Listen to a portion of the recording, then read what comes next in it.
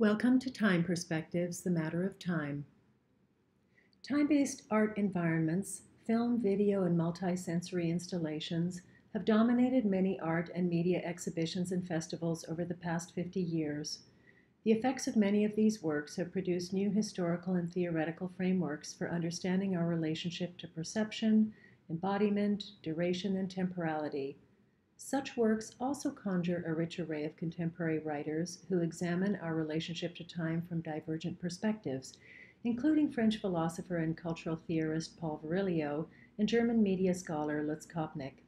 While Virilio's The Aesthetics of Disappearance examines perceptual gaps demanding illusions of continuity and posits a hyper-opportunity for the production of art in speed, Kopnick's On Slowness explores slowness as a critical medium to intensify our temporal and spatial experiences.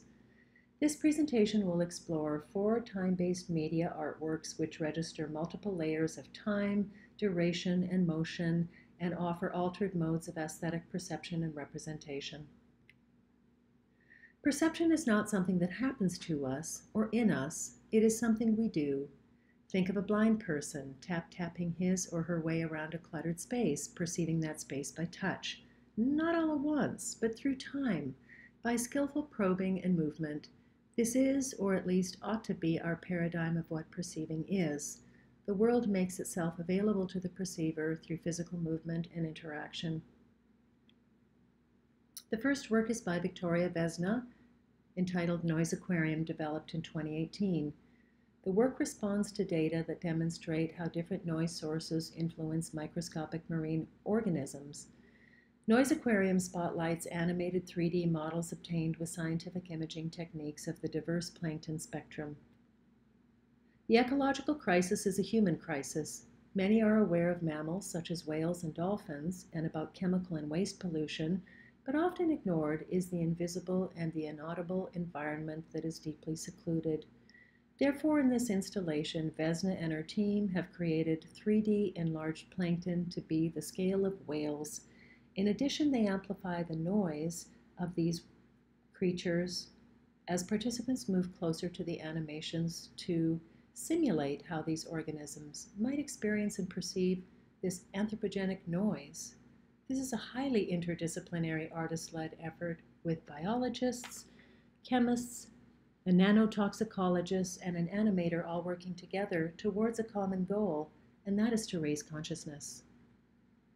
The audience is immersed in noise with plankton and plastic floating around. When an audience member steps on the interactive platform, one of the 8 plankton species appear enlarged and responds to movement. The underwater noise pollution destroys the plankton unless the person centers him or herself. If centered, the plankton comes forward and we hear the solitary whale song, top and bottom of the food chain connect.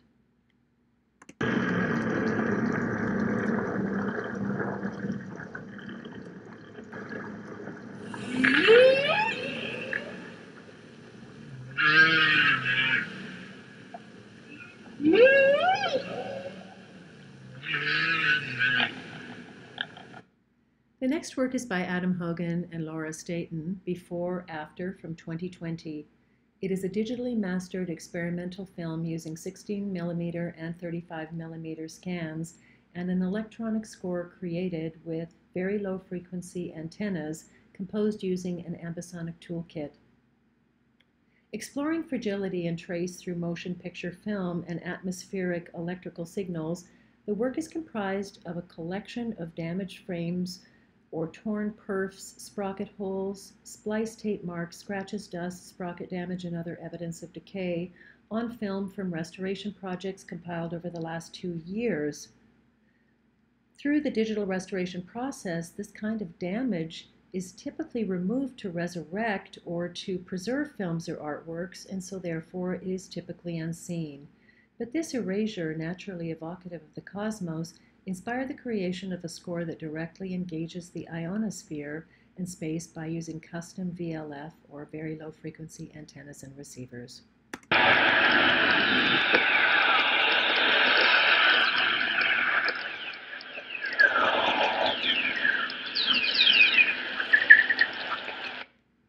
The third work is by Alexa Velez called Ocean Noise. Ocean noise offers an affective, immersive experience of the sound of ocean waves crashing. This deceptively evocative soundtrack later reveals that it has been produced in a sound recording studio using large plastic bags, a nefarious source of ocean pollution. These bags are cleverly crumpled, manipulated, and later slowed down in a recording studio to maximum effect to evoke the sound of ocean waves.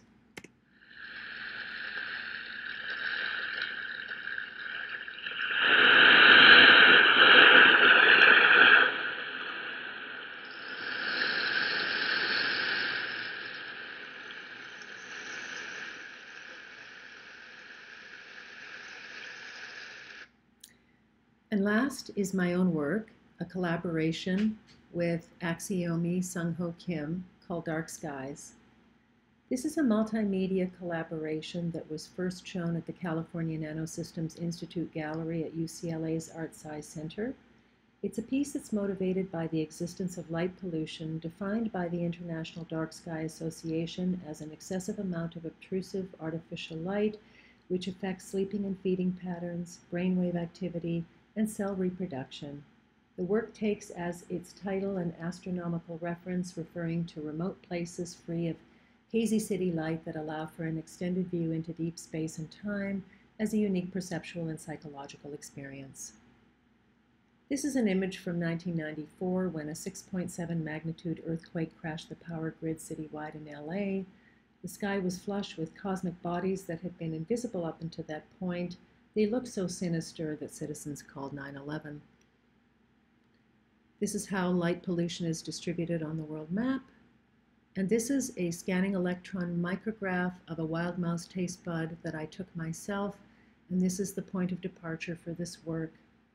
This taste bud of a vespertine creature, that is one that comes out at twilight, was abstracted. Digital models were made, and then a sculptural CNC routed projection wall was produced. First installed as a prototype, the work consists of this large-scale digitally sculpted wall, 2 high-resolution video projections, and multiple soundscapes that emanate from speakers positioned throughout the installation. Activating both the visual and the oral senses, Dark Skies invites a close meditation on the visceral qualities of a key cinematic moment in the 24-hour clock, and that is sundown. Though the projection wall itself is modeled after the taste bud of the wild mouse, given the right angle and proximity, the visually ambiguous wall appears to fluctuate in scale between the microscopic and the gargantuan. And with this fluctuation, the viewer's sense of bodily scale also fluctuates between the minuscule and also the monstrous. The 2 videos projected at oblique angles on either side of the sculptural surface reveal 2 distinct time periods between twilight and sunrise, a condition that can only exist by way of technology. The immersive environment provokes an affective alignment of the visual and the acoustic rhythms found within, submerging the viewer in a complex sensorial experience.